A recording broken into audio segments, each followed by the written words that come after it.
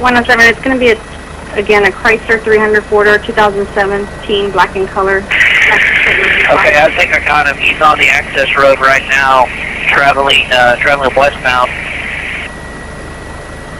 Okay, he's on the wrong side of the road, trying to split the middle access road. Got front end damage. Just blew through the intersection at Zool Road, getting back up on 10. He's back number 2 lane, just really slow. Okay, he's got smoke coming out of the front left tire now. He's probably going to have to shut it down pretty quick. He's smoking on the road. Just lost a tire, now he's running on the rim. He is IH-10 and FM-1518 taking the exit. IH-10, 1518. Hey, the Guadalupe troops, this 107, how far behind are you guys? 6631 to 107. We're underneath 1518 right now. I'm on 10. Got another unit on the access road. Okay, 10-4. He's still slow rolling it, coming up to Fruitenberg Road, still on the access. Heads up, guys. He looks like he's getting out. He's under the floorboard, guys. Under the floorboard. Be careful. Be careful.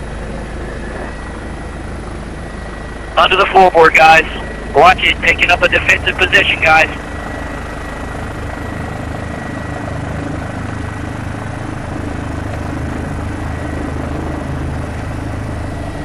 Shots fired. Shots fired. Troop down. Troop down. Let's get EMS en route. Troops down. Got a handgun.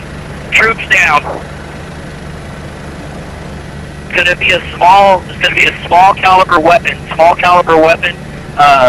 Either 9mm, something like that, to EMS, and he shot in the right arm. 107, you got an ETA on EMS? 107, standby, we'll get an ETA.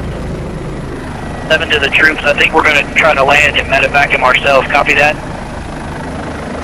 107, will you be taking them to SAMC so that we can notify them? University.